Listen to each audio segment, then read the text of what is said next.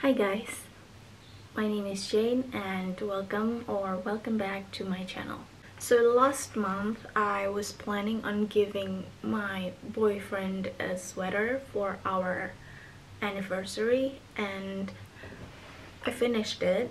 At first I wanted to knit him a pink sweater, but when I showed him the colors he chose this color instead.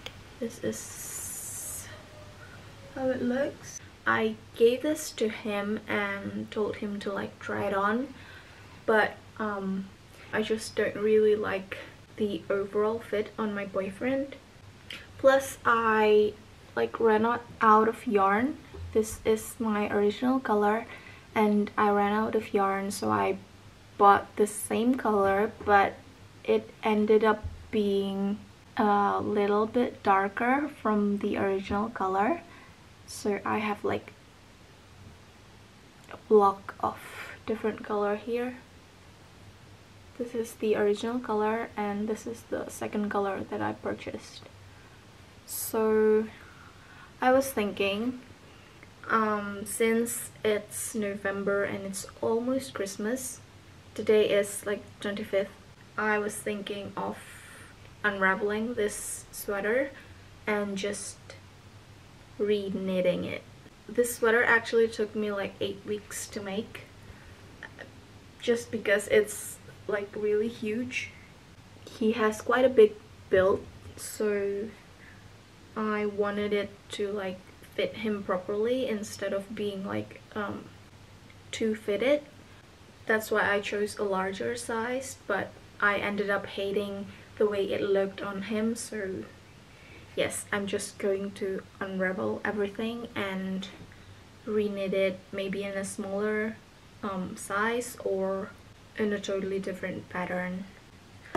Let's get to unraveling. Before unraveling the sweater, I just have to put it on one last time as appreciation for myself for finishing the sweater.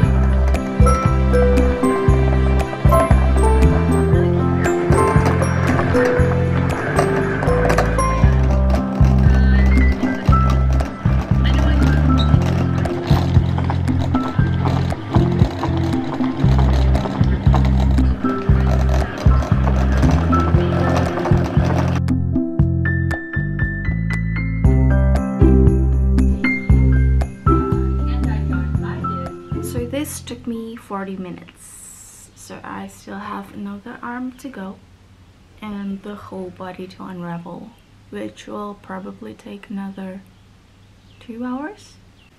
Second sleeves off. It took me 20 minutes, so I guess I'm getting better at this.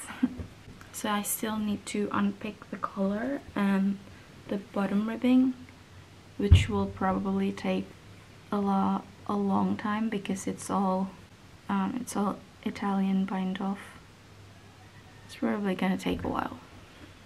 This is taking too long and I'm getting impatient, so I am just gonna cut this.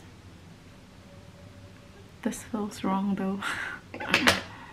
So I find out that cutting all these ends that I weaved in for the tubular bind off makes it easier for me to pick off the bind off, so I'm just gonna show you.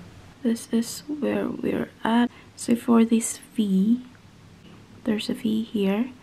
I'm gonna cut the right one. Okay, so There's one.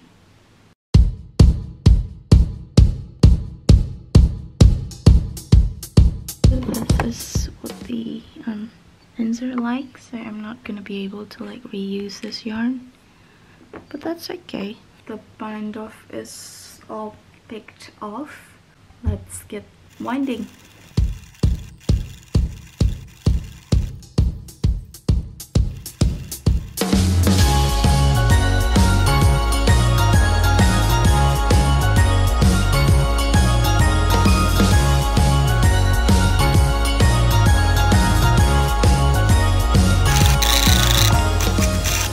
So guys, I finished it.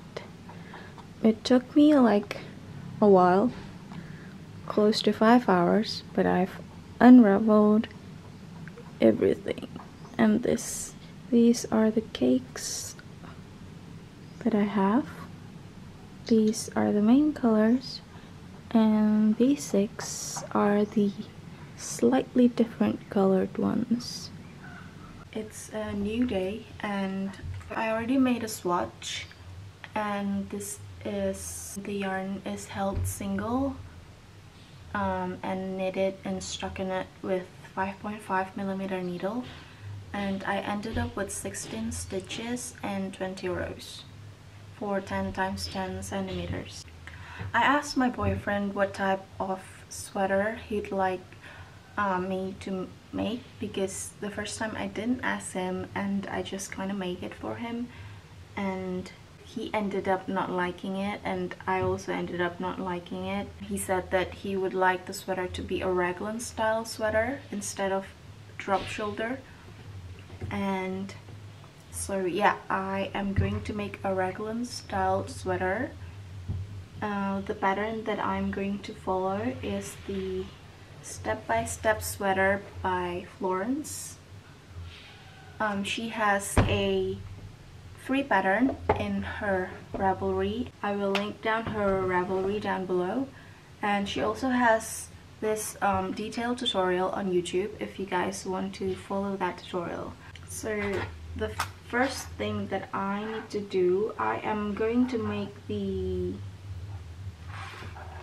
size D, the 4th size.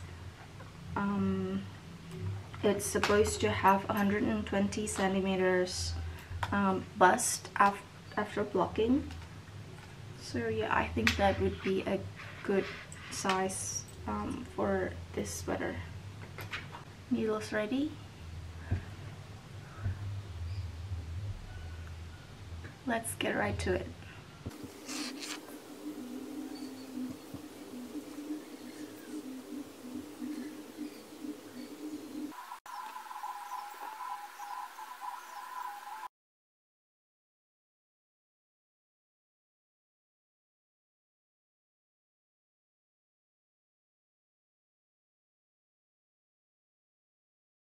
So I've been knitting for around 2 hours, and this is what I got.